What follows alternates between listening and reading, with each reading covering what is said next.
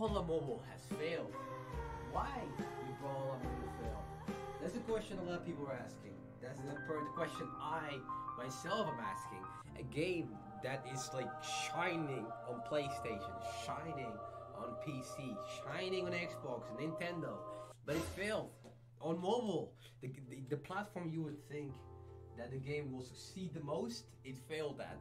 In today's video, we're gonna be talking about why Brawlhalla Mobile failed, so let's get into it. Brawlhalla Mobile is a free-to-play game made by Blue Mammoth. It was released on Android and iOS in August 2020. The game is exactly like the same as PC and PlayStation, except, yeah, you got like controls and joysticks. Not even joystick, it's joystick in virtual. So the game is cosplay, and you can already see the issue here. The mobile players are left with severe disadvantage facing off the PlayStation, Xbox and PC players, and even Nintendo players. For a lot of people, this didn't matter on mobile because they're used to playing on mobile a long time, so they just needed to be faster.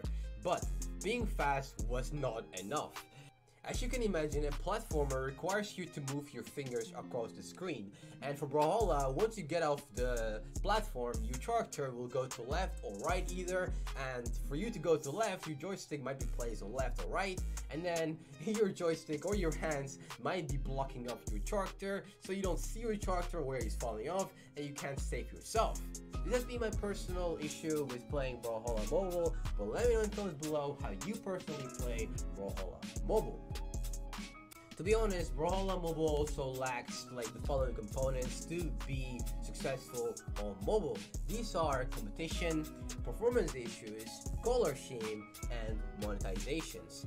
The third one I already talked about a bit, but we will talk about it even more.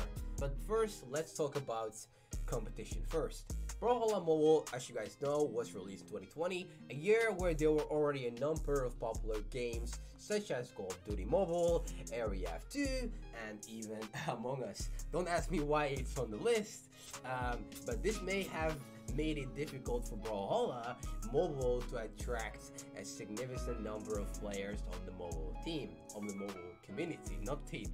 Performance issues. Some players reported experiencing performance issues with Brawlhalla Mobile, such as lag and crashes. Me being one of them. Literally every single time I'm in a game, in a ranked game, I'm about to win the game, suddenly I just crash, or suddenly I just teleport everywhere. My internet is fine, just server issues.